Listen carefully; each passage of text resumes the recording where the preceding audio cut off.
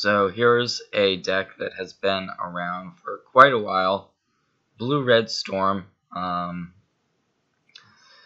The deck has changed a bit over the years.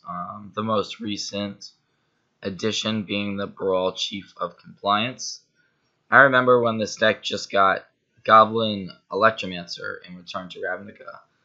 That doesn't seem too long ago. So now there's a total of 8 mana creatures. The deck doesn't play Pyromancer's Ascension anymore, but it does play a lot of redundant rituals, card draw, card filtering, and now Gifts Ungiven. So the mana base is fairly straightforward. 18 lands. You don't want that many lands. You don't need that many lands because you have Rituals and Simian Spirit Guide, and the deck is only 2 colors, so you're going to be able to find both your colors very easily. So we've got both Sleight of Hand and Serum Visions, the 2 1-mana staple card draw, card filtering effects of the format. And then, as I mentioned, Goblin Electromancer, but then Baral is actually even better than Goblin Electromancer. You can get loot off of a counterspell like Remand, and it also has 3 toughness, which makes it a little bit more difficult to get rid of. The 2 copies of Peer Through Depths, those are not standard per se, but they are quite good.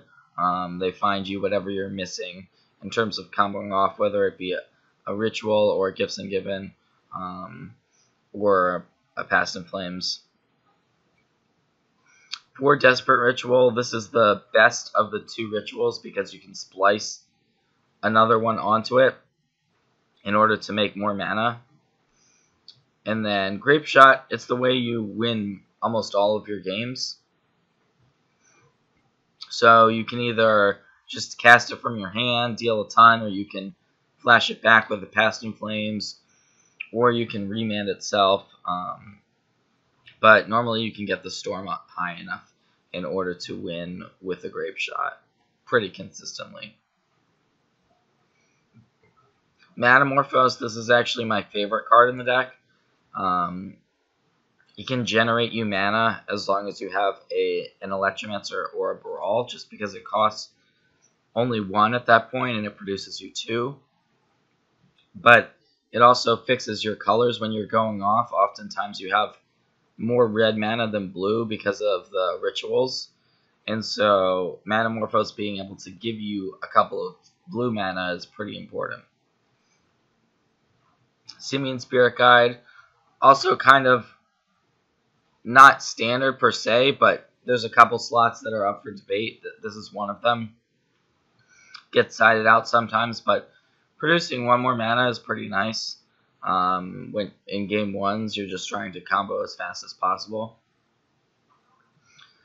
For Gifts Ungiven, this card has been so impressive to me.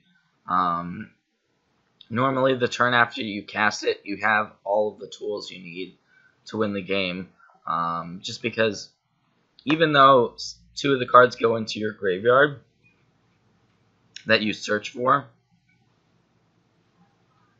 you have Past in Flames, so it's almost like you're putting them in your hand because you can flash them all back with Past in Flames anyways. And then 1 Empty the Warrens, if in case you can't win with Grapeshot, this is an alternative route, and we see 3 more in the sideboard as well. We've also got Pieces of the Puzzle, pretty similar to Peer Through Depths actually, but it can get you both an instant and sorcery. Pretty cool card.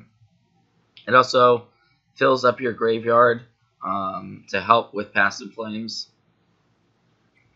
Then we've got Dismember.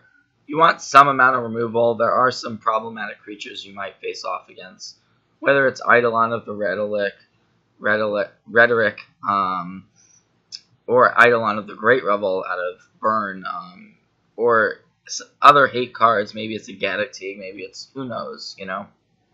There's a lot of random dorks that can become a problem for you. So you've got some removal here. Dismember. Pyroclasm is a great sweeper right now because of all the tribal decks. It also gets rid of something like an Eidolon of the Great Revel. So I would board it in against Burn as well. One Lightning Bolt. Some lists play more, but we kind of diversified the removal here a bit. Shattering Spree is, of course, against any type of artifact-based deck. And then here's the combo / control counterspell package. So you can help force through your own combo, like maybe make sure Gifts Ungiven resolves, or you can stop something that your opponent's doing. Maybe you're up against a deck like Ad Nauseam and you want some additional interaction. So this is the deck list. Martin Muller just recently made top 4 in Europe of a Grand Prix there, and the deck is surprisingly consistent. It's great against any decks that don't have discard and counter spells. Against something like Grixis Death Shadow, the matchup is going to be tougher because you have more to fight through in order to combo off, but that doesn't mean that matchup is terrible. It just means it's a lot more difficult than something like, Tron or a lot of the decks in the format that aren't going to have as much disruption. So this is Blue-Red Storm, and I think it's actually at its best right now, even though it's been played for so many years. I think it's in its best spot that it's been for quite a while. So